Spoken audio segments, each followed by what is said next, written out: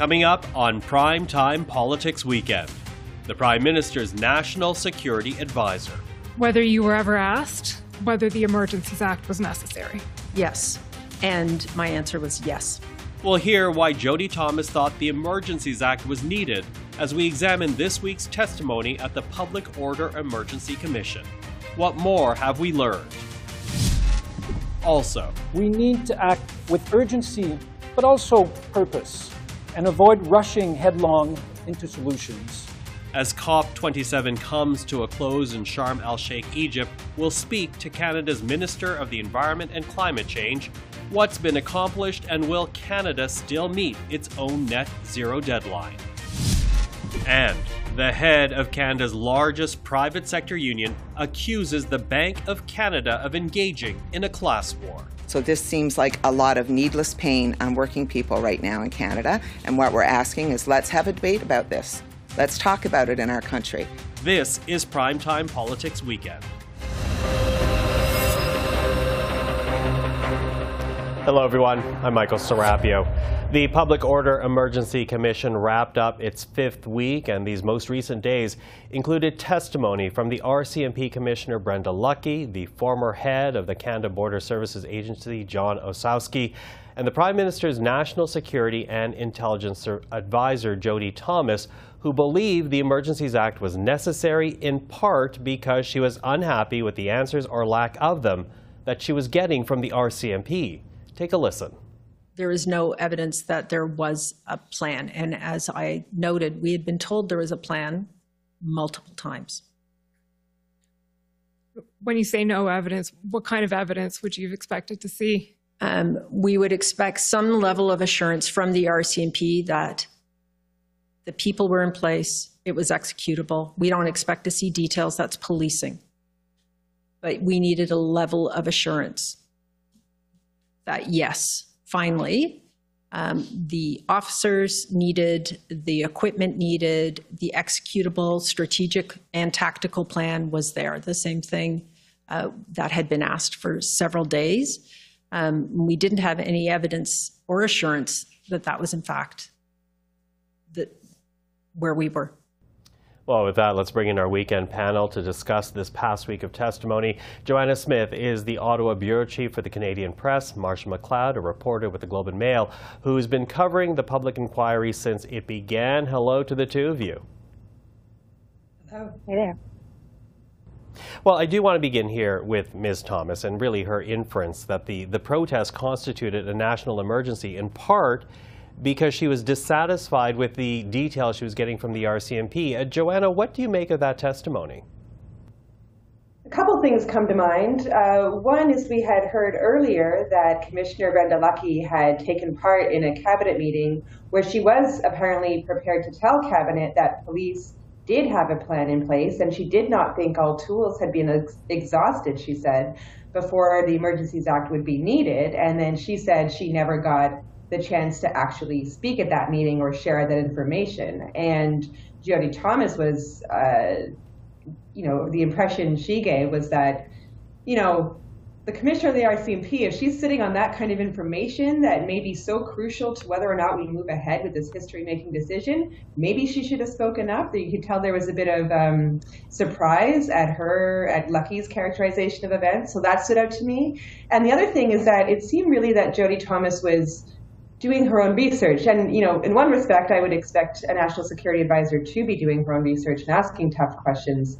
But CSIS had come back and said the protest did not meet the threshold for a national security emergency. And her sense really was that was outdated. As legislation had been designed in the 1980s, things had moved on the national security front then, and maybe they needed to take a more modernized approach to their understanding of the threats. But I saw yesterday in response to that, Ian Brodie, a former chief of staff to Prime Minister Stephen Harper, called that a novel doctrine, acting on legislation in terms of the amendments you'd like to see one day rather than the legislation as it is now. So those are some things that really stood out to me as we started to try and piece together, why was this needed? Was this needed? Is this something they felt forced to do or something that they maybe ended up deciding was a good idea and tried to reverse engineer things after the fact. Well, let's build up on both those points, and let's begin with the latter, because Marsha, even before Ms. Thomas took the stand, emails that she did write that were entered as evidence to the Commission, in those emails you can see that she clearly stated that the protest did present a threat to democracy and the rule of law.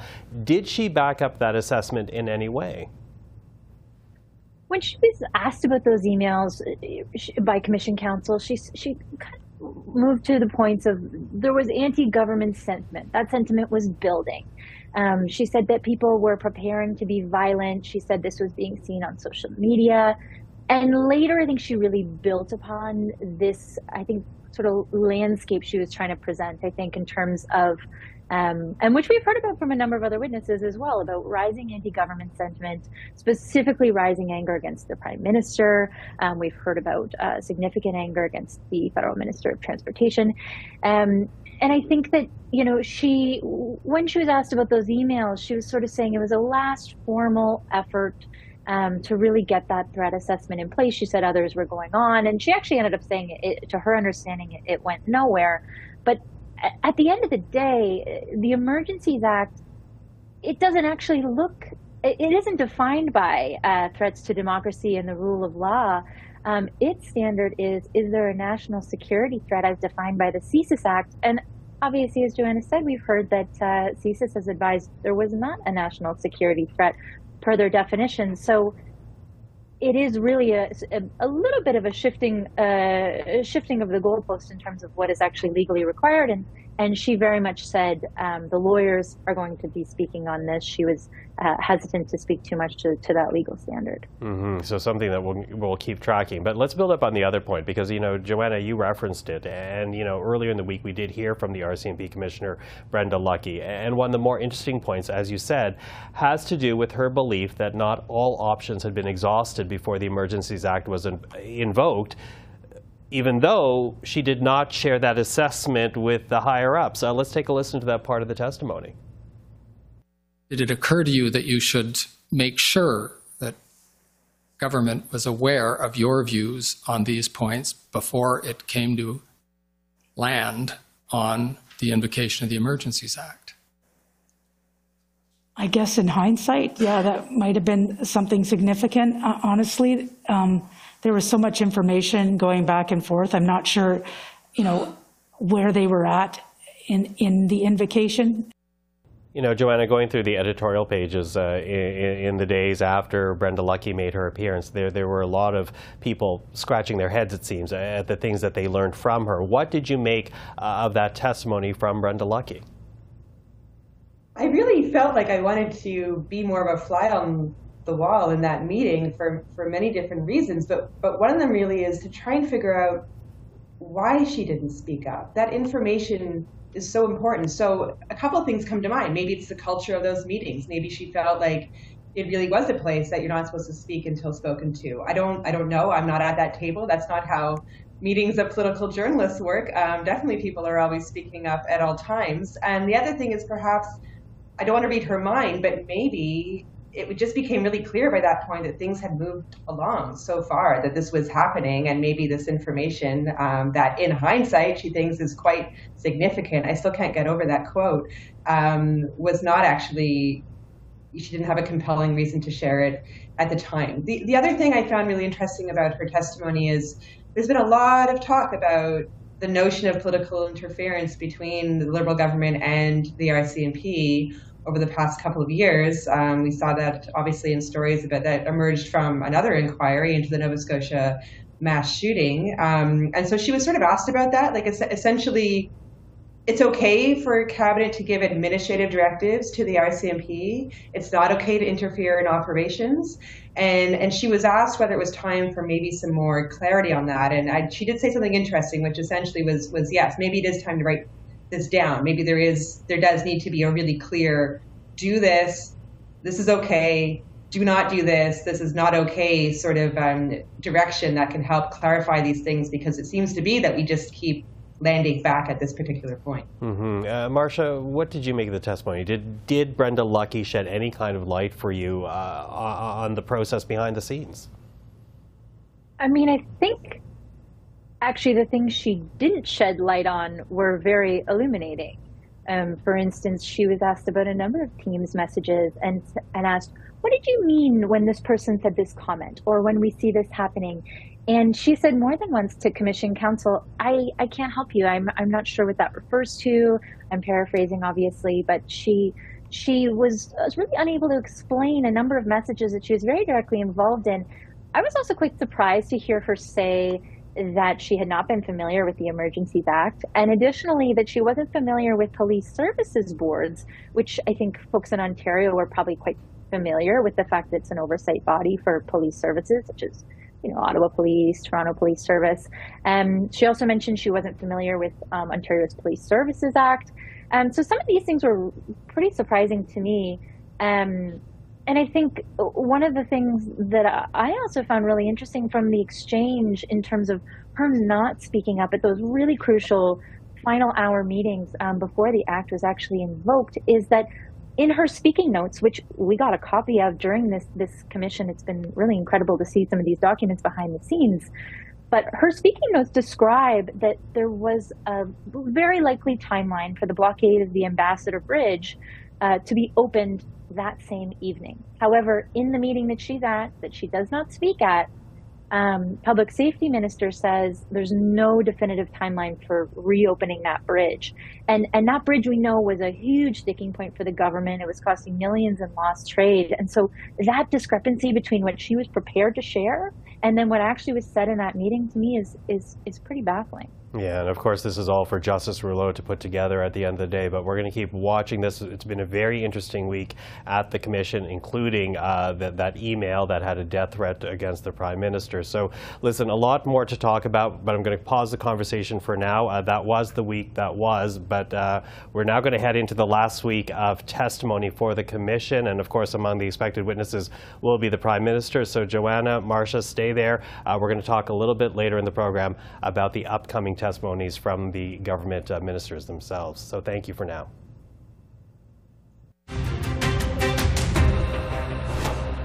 COP27, the UN Conference on Climate Change, comes to an end this weekend in Sharm El-Sheikh, Egypt.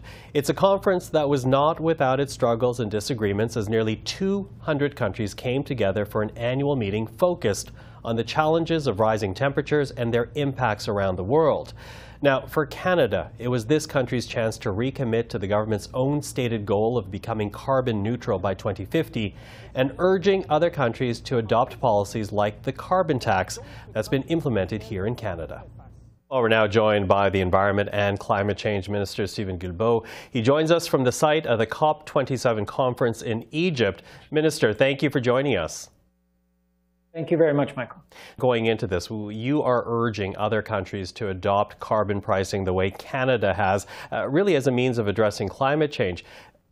But I also think it's fair to say that there are many Canadians who are still not convinced that carbon pricing works. Their bills are going up, but Canadians are still using gas to get around, to heat their homes. Carbon is a byproduct of agricultural production.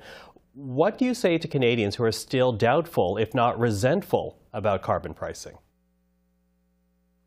Well, the first thing is that carbon pricing is known to be one, if not the most effective measures to fight climate pollution.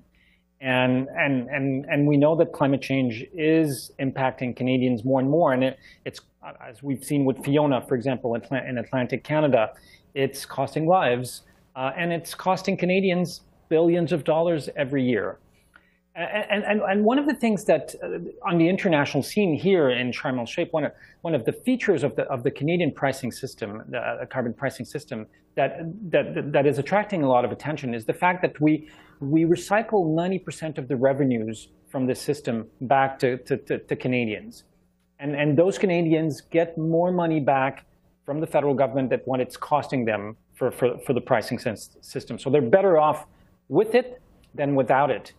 And for countries, I've been talking, for example, to a country like Colombia or Chile, or even the Brazilian transition government, the new Lula government, who really like this idea of using people who have more money, which is what we're doing in Canada. People who have more money are basically supporting the people in the middle class and lower income Canadians through this system, because the richest among us don't receive money back from the federal government because they can afford to take the impact of pricing.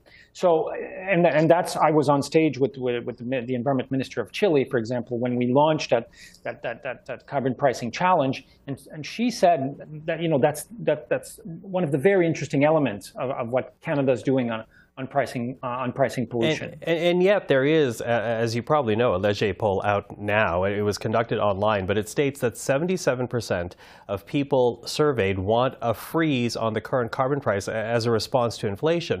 What does that tell you about the public support for the policy here in Canada when measured against more bread and butter issues like food, housing, and heating that people are having to pay for?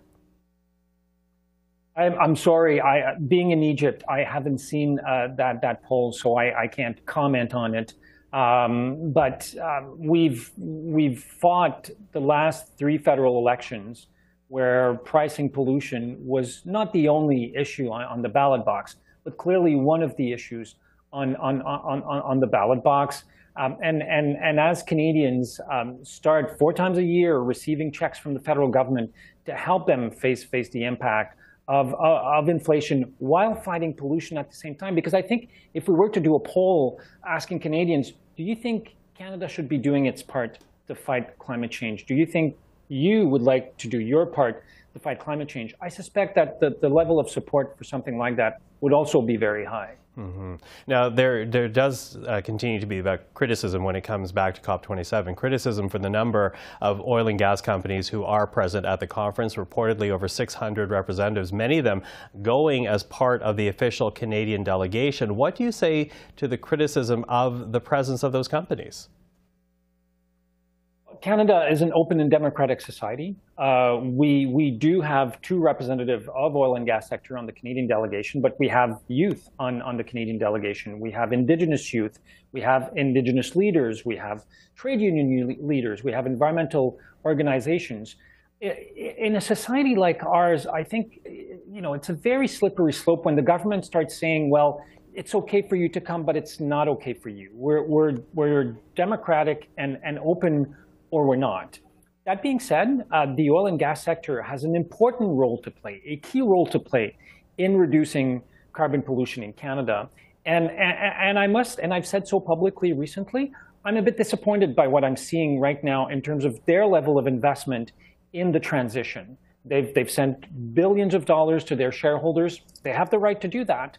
But what I would like to see from them is investment to ensure that this industry has a future in a world where we will be consuming less and less oil, that those workers and those communities that depend on the oil and gas sector have a future. And we're putting our money where our mouth is. We've offered subsidies, tax breaks to help these companies make important investment. So I'm very eager to see them come to the table and really work with us to help reduce pollution in Canada. Well, in addition to that, or to that in general, your government will be placing an emissions cap on oil and gas sometime next year. Correct. But as you know, environmental groups want that regulation, that cap, to come out sooner. You've been on that side of the issue with Equiterre. Why not move sooner on putting a cap on oil and gas? Frankly, I think this request from environmental organization is unreasonable, and they know that. They know that in a country like ours, when we want to adopt new laws or new regulations, we have to do consultations with provinces and territories. We have a constitutional duty to do that, as well as with Indigenous people. But we also are happy to receive advice from environmental organizations, from experts, and from companies. And it takes time to do that. The last piece of regulation that we published, Environment Canada, this year, took 5 years to develop. And for me, that's too long. The commitment that I've made to environmental groups, to Canadians, to companies, is that going forward, the new piece of regulations that we will develop in Canada, our aim is to do that in 2 years, to cut in half the time it takes. But we can't do that overnight. In a society like ours, people have a right to express their views, and in some cases, a constitutional right. And we need to proceed in a very lawful manner, and that's what we're doing. in Canada. Okay, I appreciate what you're saying about consultation, but the goal, as stated by your own government, is to get to net zero within the next 30 years. But the latest climate change performance index that came out at this COP, it has Canada ranked 5th from the bottom, not far from Kazakhstan, not far from Saudi Arabia. So how can you maintain that target if Canada, as compared to the rest of the world, is under-delivering? Well, one of the issues is that not much was done in terms of fighting climate change in Canada for a very long time, and we are playing catch up, and I'm the first one to recognize it. And many of the things that we're doing will take time. So we're investing $30 billion in transit. So there are right now 300 transit projects under construction in the country. Now, you can't, like it's being done in Toronto, you can't construct a new subway line overnight. It's going to take a few years. There's a new light train system being built in Montreal. It's going to come online next year. Same thing with electrification of our transportation system. We've announced, the federal government has announced 10 different deals worth $15 billion to transform Canada's auto sector, to produce electric vehicles, to produce battery components for electric vehicles, to produce batteries. This is happening now. So I'm the first one to recognize we need to do more, and we need to do it faster. But it's starting to happen in Canada. But we won't change our society overnight. It will take many years to get there. But you think we can still meet the goal by 2050? Oh, absolutely. Minister Guilbeault, thank you so much for the time. Thank you very much, Michael. Take care. Well, there continues to be fallout after that brief exchange between the Prime Minister and China's President Xi Jinping, admonishing Trudeau in full view of the press for sharing details of a conversation the two had during the G20 in Indonesia. Everything we discuss is then leaked to the paper. That's not appropriate. Now, observers and those with more intimate knowledge say the exchange demonstrates how poor Canada-China relations are at this moment, and perhaps more troubling, the disdain with which Xi Jinping views Prime Minister Trudeau. For their thoughts on the matter, we're now joined by our strategist panel. Susan Smith is the principal of the Blue Sky Strategy Group. Tim Powers is the vice chairman of Summa Strategies, and Anne McGrath is the national director for the NDP. Hello to the three of you. Hi, Michael. Hello. Susan, I'm going to get you to start us out. Given the scolding the Prime Minister got, was it actually smart for him to share the details of the conversation, or just ill-advised? So there's a term that many Canadians will be familiar with, and many people who have democratic governments around the world. It's called readout. And that means that there's a reporting, a summary of what happened in conversations. And that's precisely what the Trudeau government did. We're, as a transparent democratic country, he had a conversation with a leader, and he shared details of that conversation. I think it's perfectly within the realm and the expectations of Canadians for that kind of information to be shared. President Xi, on the other hand, does not come from a free and democratic country. He didn't do the readout first, so I think what you saw was petulance on the part of President Xi. I don't think Canadians should read into it overly. If anything, I think if they care at all, I think they'll care that the Prime Minister did what's right, what's very Canadian. He was polite in the face of President Xi's bad manners, and I think it's fine. We've lots of trading partners in the world, a minor blip in the grand scheme of things, so I'm not worried about it at all. Tim, what's your take? Because, the Prime Minister was under pressure to address potentially illegal activities that China has been committing in this country. That includes these so-called Chinese police stations on Canadian soil, the allegations of the Chinese Communist Party interfering in elections here in Canada. All of that in the readout. What's your take on whether or not the Prime Minister should have shared the details? I think this is so frigging overblown. And that may surprise you to hear that. Justin Trudeau and I have one thing in common. We both used to be bouncers at nightclubs. And he did his best bouncing then, Michael, by not being intimidated, by not being thrown off by Xi Jinping. I mean, that is such a staged act of intimidation. What was he supposed to do? Grab the Chinese leader by the lapels and shake him and say, you talk more nicely to me? Trudeau has a lot to answer for, yes, when it relates to Canada's position with China and what happened with the two Michaels, what's actually going on now. But I tell you what, I thought he did fine with this the other day. It was clearly staged. And there's something to be said when one of the most powerful nations in the world feels it needs to come over and scold you. Maybe you are irritating them to a degree that's pleasing. So I think this is just so overblown. I think he handled it the right way, and short of shaking him by the lapels, I don't know what people expected him to do. Oh, okay, you think it's overblown, but Anne, I guess the question is whether the Prime Minister could have raised the issue with Xi without sharing details with the press. What do you make of the decision? Well, first of all, there are a lot of really critical issues between China and Canada right now. I mean, my colleagues here have mentioned the two Michaels. I think that these reports about interference in elections are very concerning, and I think, we really need to find out what's going on there. And of course, there are discussions right now about how we trade, where we trade, with whom we trade, all of those kinds of things. So really, really critical issues there.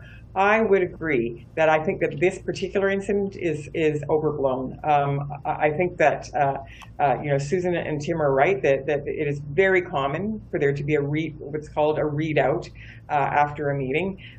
They're pretty unexciting, most of them. They're about less than half a page, and it just usually says the two leaders met and these are the things that they talked about and they agreed to continue talking. That's basically what a readout does.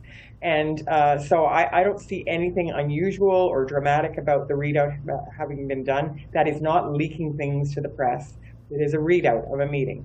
The incident between the two leaders at the event, I think, was caught on microphone and so forth. But I didn't think anything particularly dramatic happened at it, really. But I do think that Canada has a lot of work to do in terms of developing a more sophisticated relationship with China. Mm-hmm. And one thing that would help for sure would be, I think, if we had an ambassador. Mm-hmm, mm-hmm. Which has been named, but let's talk about though that part of the admonishment, I guess, that the Canadian press says wasn't translated, and that's the part that she apparently warns that if conversations were not respectful, then there could be unpredictable results. Now, the Trudeau government is expected to release a new Indo-Pacific strategy. Do you think that comment is a bit of a shot across the bow? And I guess picking up on your point earlier, Susan, does it even matter? Yeah, no, look, President Xi was posturing. You can sure bet that he doesn't walk places where there are cameras present unless he completely wants to send a message to the folks back home. Like I said, I don't think Canadians are terribly fussed by and probably happy with how Prime Minister Trudeau handled it with President Xi. We are waiting for an Indo-Pacific strategy. We've been waiting a while. For one, we need one, but there's a reason we need one and we will have one, is because there are other democratic rules-based trading nations in the world. The biggest one is about to be India.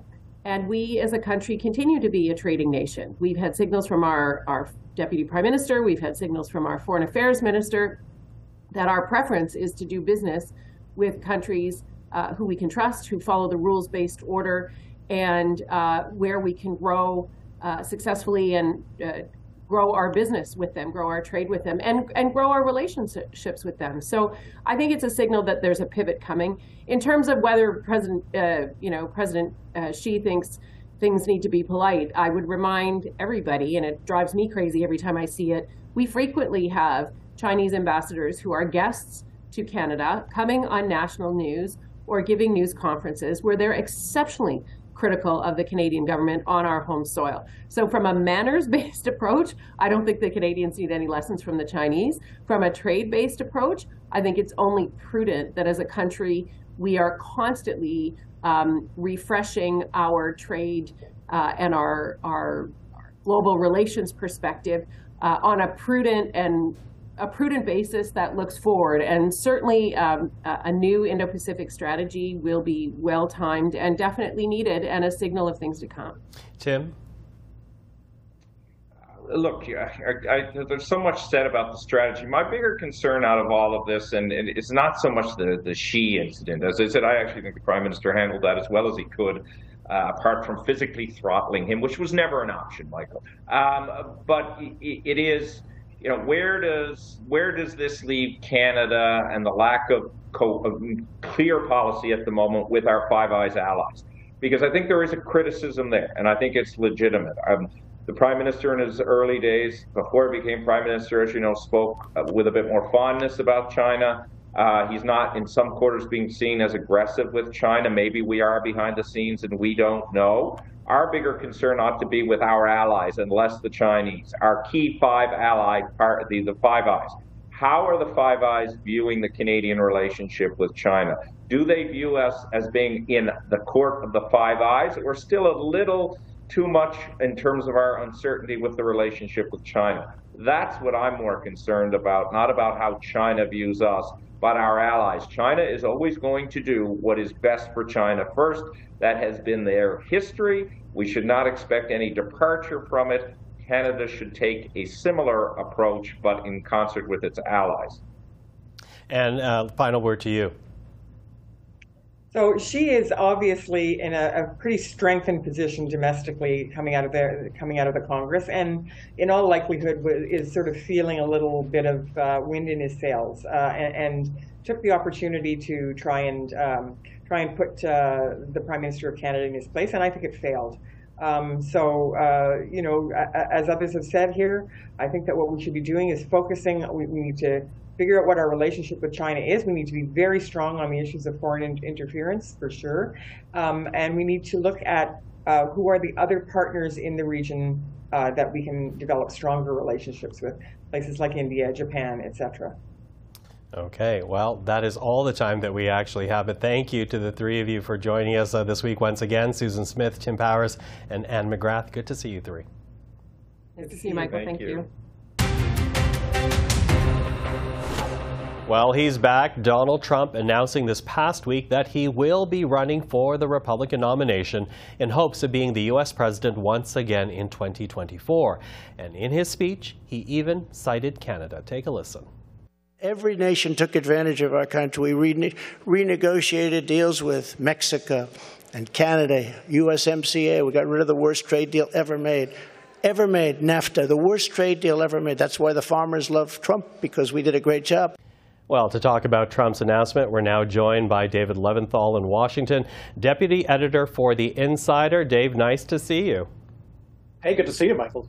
Listen, talk to us about this announcement. So much to really talk about, but given how harshly Donald Trump has been criticized in the wake of the U.S. midterm elections, I'm wondering about the reaction. What has it been to his announcing that he will be running again?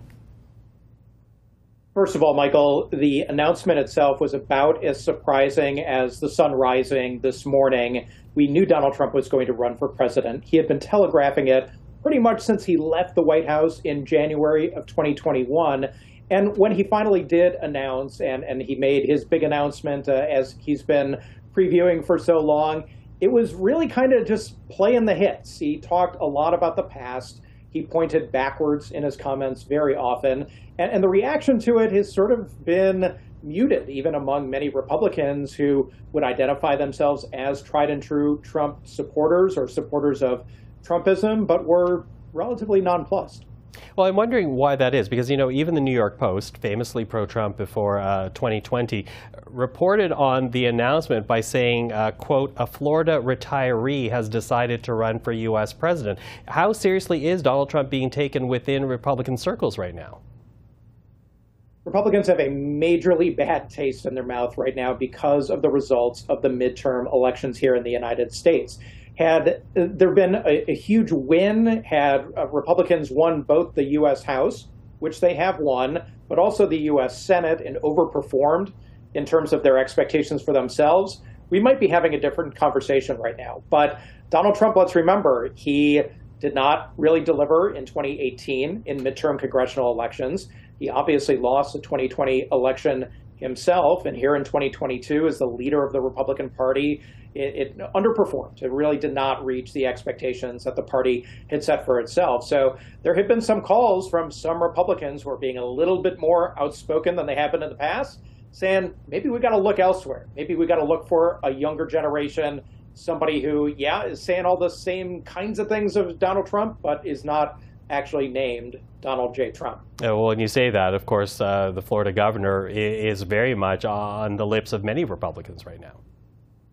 Without question. So Ron DeSantis, that Florida governor, very much at the top of the list of many Republicans as somebody who could potentially challenge Donald Trump in a Republican primary, which, mind you, we're talking more than a year away before anyone is going to cast any meaningful vote in the race to become Republican nominee for president in 2024. But he's not the only one. There are other Republicans, too.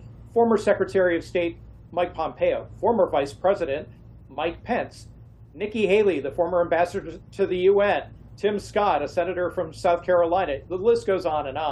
And all of them have been making noises to one extent or another about the possibility that they, too, will jump into this race. So really, Michael, the big question right now is not is anyone going to challenge Donald Trump, but who is going to challenge Donald Trump and how many will.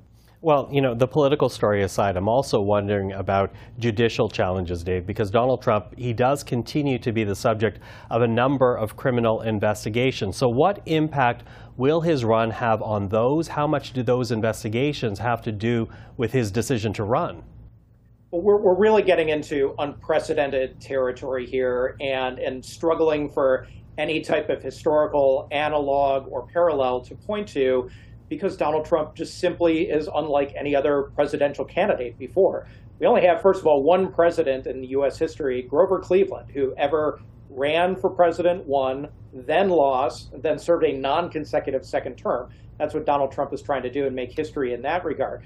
But the legal cloud that looms over him is massive, and it's multi-pronged. There are cases, be them civil cases or criminal investigations, that are active, that are pending, and that could really loom over Donald Trump not only for the next year or two, but the rest of his life. So we're looking at a situation where if Donald Trump was to win the nomination, there are all sorts of sundry scenarios about, could Donald Trump serve well under indictment? Could he run as a presidential candidate while facing prison terms? I mean, these are really the conversations that some Republicans especially are gnashing their teeth and wringing their hands over, wondering, well, you know, do we really need this kind of drama? And how could anyone like that win in a general election, even against a Democrat who people aren't thrilled about? It's not exactly, you know, the rosiest scenario here. Dave, always good to speak with you on this. Thank you for that. Absolutely. Thank you, Michael. And that's David Leventhal, Deputy Editor of The Insider. With inflation at near historic highs, Canadians, as we know, are struggling right now to pay for food, gas, and housing. It's an issue this country's largest private sector union took up as it lobbied federal politicians this week, urging Ottawa to introduce new programs to help out working Canadians. Lana Payne is the president of Unifor. She joins us right now. Ms. Payne, thank you for being here. Thanks for having me. So here you are in Ottawa, as we said, talking about your budget priorities for 2023, 2024, but you're also talking a lot about affordability. Talk to us about that priority. Why are you discussing affordability? Really, what are you bringing to the table that politicians don't already know? Well, I think there's a mood in the country right now, particularly among working people, where they've gone through, like everybody has, this, you know, really a humongous crisis, the pandemic. And, you know, we come out of that, people are struggling, there's anxiety, then we get high inflation, and now we're getting skyrocketing interest rates, which is causing a great deal of uncertainty out there. And, you know, the possibility of these latest moves by the Bank of Canada shifting us into a recession. And we're already seeing some impacts of this, particularly in some of the sectors where Unifor represents working people. And, you know, how much more pain can workers take? A pandemic and then a recession. I think we need to take a step back, analyze, you know, have a proper conversation about what really is causing these problems with inflation, because I think the medicine that currently is being prescribed by the Bank of Canada is not what we need to be doing. Okay, build on that, because you are pointing out the fact that when you look at the causes of inflation right now, it's arguably less domestic and more foreign. Yes, absolutely.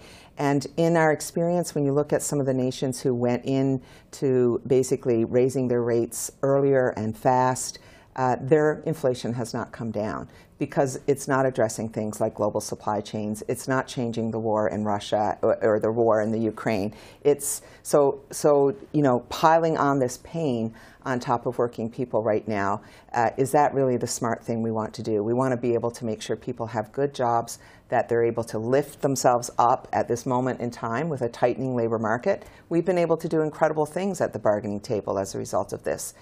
But not keeping pace with inflation, wages, all of those things for 30 years, and you finally get a moment when you can do it, and we have the bank swooping in to do these things. So it's a very big challenge right now. Well, in fact, you accuse the bank of engaging in class warfare right now. Yes, I know, probably hard terms for the bank to hear, but the reality is that they're politicizing what they're doing. They had, the governor of the Bank of Canada made a statement, many weeks ago in which he, advised employers, don't worry about it, don't raise wages, don't get caught into these, putting inflation into long-term contracts.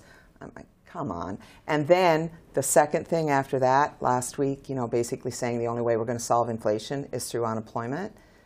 What does he expect the labor movement and unions to say in response to that? Our job is to protect working people. And I actually don't think central bankers know what they're doing right now. I think they're hoping that by raising interest rates, it's going to have an impact. Well, hope is not good enough, and they're causing a lot of damage with these actions. So it's like, take a step back. Let's look at what is truly happening out there.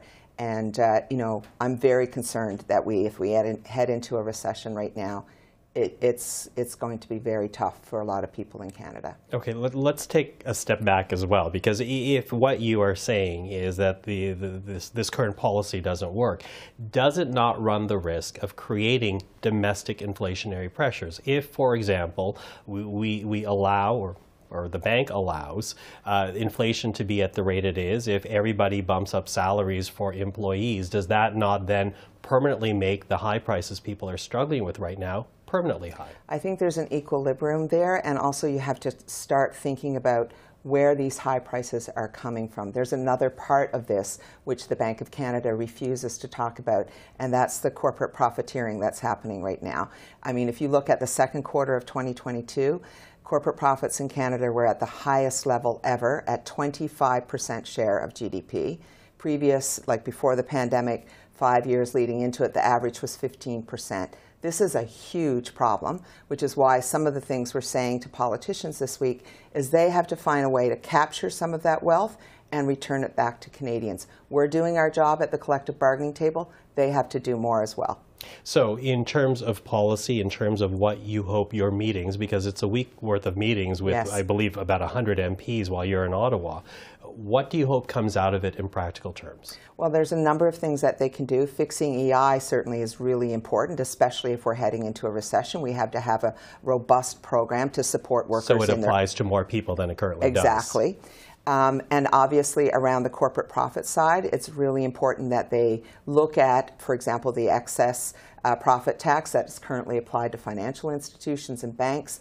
They could put that on other sectors of the economy, capture some of that wealth, return it to, for example, low-income Canadians in targeted programming, and it could really help a lot with the fact that low-income folks deal with inflation and are impacted by it more than others. So there are things that we could do here, and without using the sledgehammer of higher interest rates against everybody. Very quickly, losing time here, is your message catching on, do you think? We've had some really great conversations, actually, with MPs from all across, from every single party. And I think they understand, too, the moment we're in. The problem becomes, what are the solutions? And so that's what we've been doing this week, giving them solutions. Okay. Lana Payne, thank you for taking the time today. Thanks so much. Two former ministers lent their voices to Amnesty International and Human Rights Watch this week. Alan Rock and Lloyd Axworthy speaking out about the detention of refugees in provincial jails. Now, according to Amnesty International Canada, tens of thousands of people, including children and refugee claimants, have been incarcerated over the last 10 years.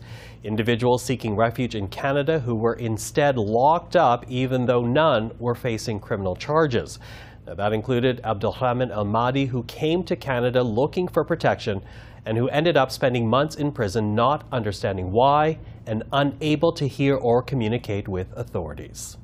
I spent most of my time in jail in silence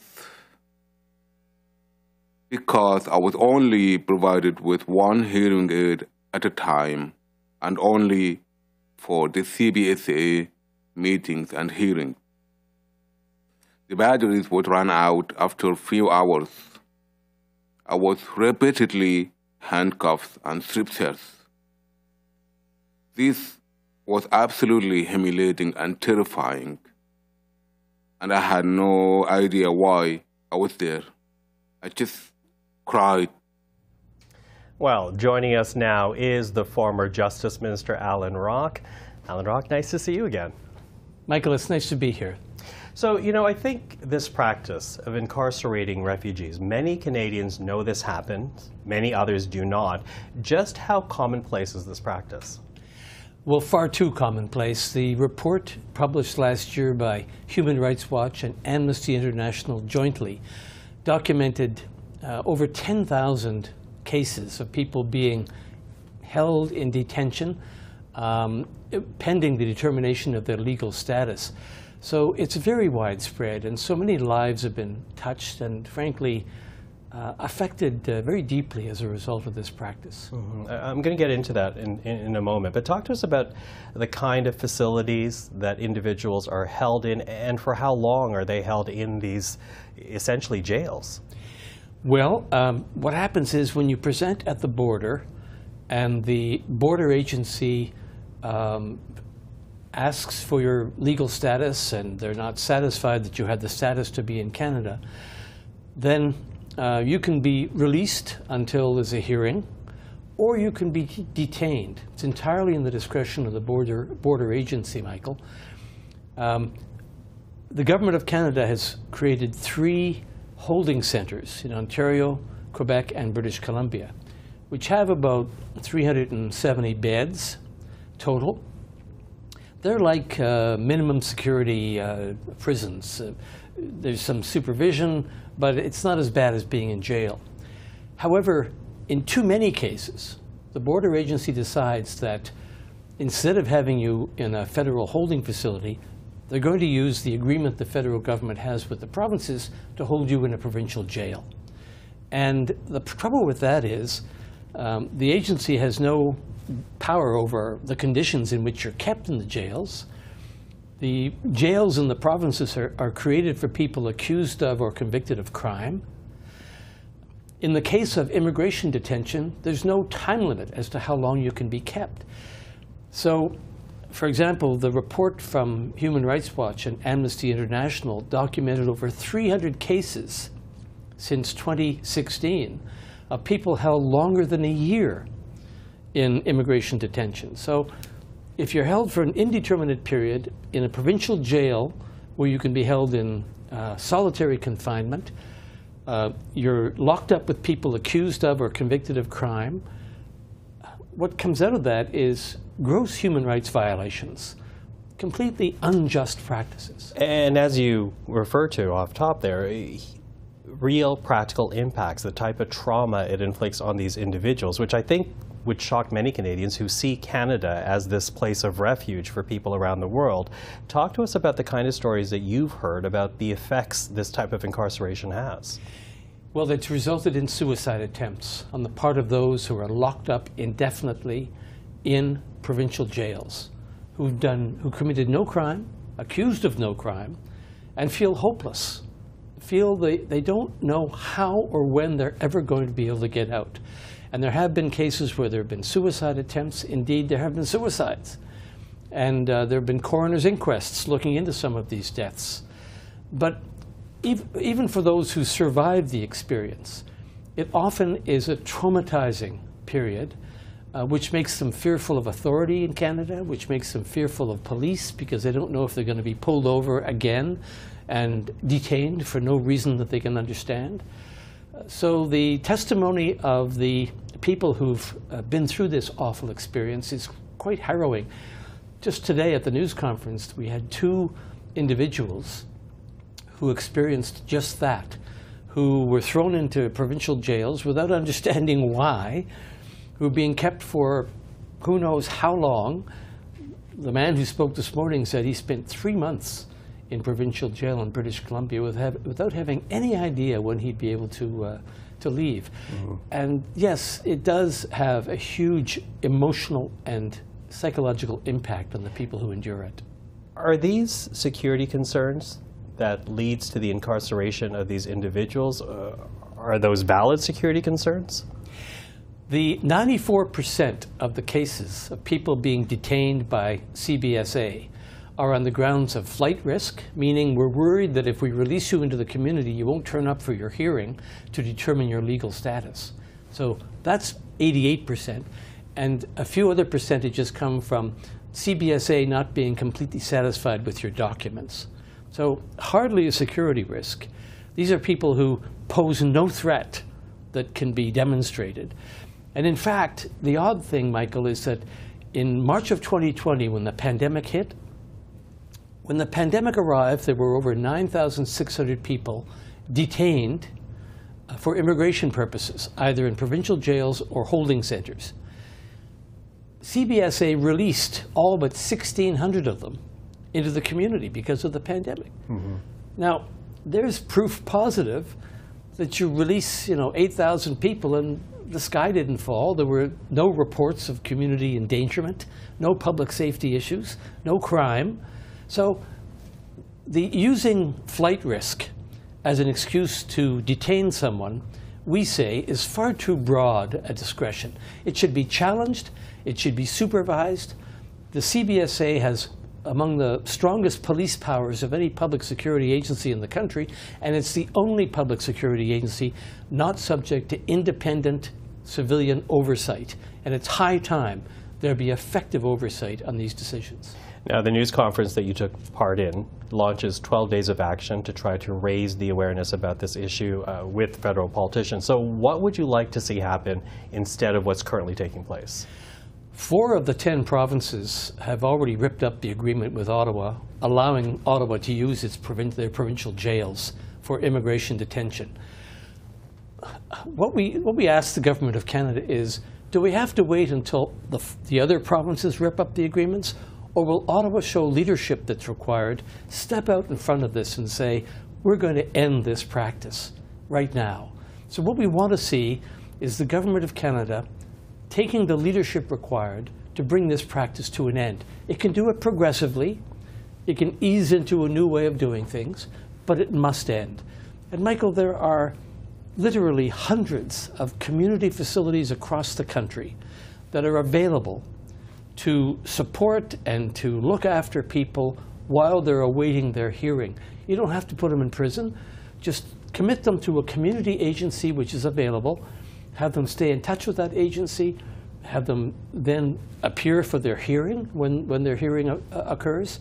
And I dare say the vast majority of people would attend those hearings. There are also technologies available now which permit the authorities to keep in touch with people while they're awaiting their hearing without them being detained.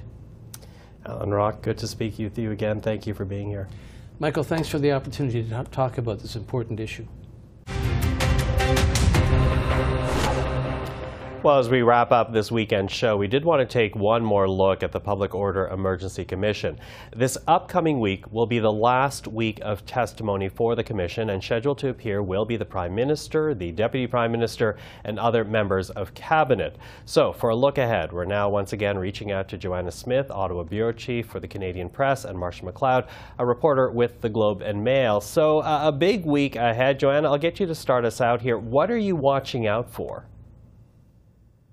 All the cabinet ministers who are all at the meetings. We've gotten this rare look to read some of their text messages and emails and transcripts and notes of their conversations with each other in secret. That's a pretty rare thing. So I think just as a keen observer of politics, I'm interested in seeing what they have to say. I'm interested in seeing Prime Minister Justin Trudeau take the stand and see him in an environment where we're not used to seeing him. Of course, we're asking him questions all the time, but he's known for being pretty good at staying on message and hard to knock off track, except for, some notable exceptions. But you see this in an environment with commission lawyers really grilling him on a particular question over a long period of time. I'm really hoping we're getting some information. And the information I'm looking most closely for is a sense of who was nervous. Lucky was texting with her counterpart at the Ontario Provincial Police about cabinet ministers getting really nervous, her needing to calm them down. They were seeing bouncy castles in the streets outside Parliament Hill. I want to know who was pushing for the Emergencies Act. Whose decision was this ultimately, end of the day? And why? Was it really needed, or was this a case of things just having been so badly mismanaged for more than 2 weeks by this point, by everyone, including the local Ottawa police, that it became necessary only because people didn't do what they should have been doing from day one to prevent it from getting that bad? So that's what I'm looking for. Mm-hmm. Marsha, how about you? What exactly are you going to keep a keen eye out for? I mean, one thing off the jump that I'm really going to be listening for is the degree to which or not these various ministers invoke any cabinet competence. We know that some cabinet competence has been waived. So, for instance, what are called inputs to competence are allowed to be discussed, but cabinet discussions, it's not been waived. And that started coming up a little bit in Ms. Thomas's testimony yesterday, the National Security and Intelligence Advisor. But what I am really most interested in, I think, is Justice Minister David Lametti, and hearing from him. Ms. Thomas was saying, you're going to hear from the lawyers about the legal standard that the government was using when it decided that it met the threshold to invoke the act. And so I want to hear from him, what was the government looking at when it decided it met the legal standard, if not the CPAC Act, which is what is laid out in the act, and which CPAC has said was not met. I'm also really interested to hear from Public Safety Minister Marco Mendicino. He said that they heard from law enforcement that they met the legal standard to invoke the act. Our CMP, Brenda Lucki, says she never advised on that. So those are some things I'm going to be looking out for.